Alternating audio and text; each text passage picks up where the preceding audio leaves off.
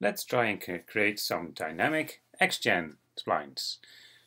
I've got a plane to put it on, I select it, I create a new description. I'm going to use splines because they are really easy to make dynamic, randomly across the surface, and I'm going to place and shape guides because those I can actually use to make it dynamic. So I'm going to go create.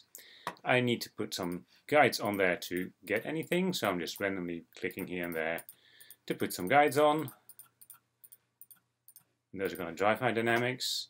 If I now show, as you can see, I've got a whole bunch of stuff on there.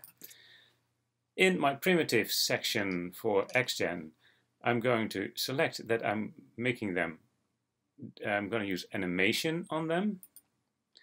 I'm going to create a hair system for it. I'm going to snap it to the base and collide with the mesh just because I can. Make curves dynamic. And I'm going to attach the hair system.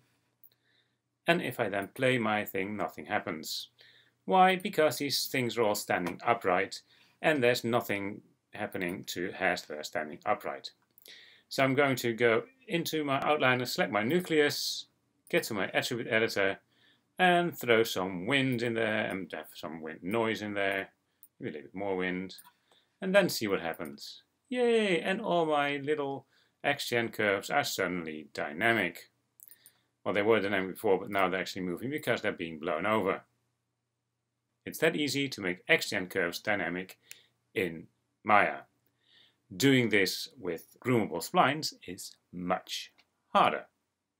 But that's another video.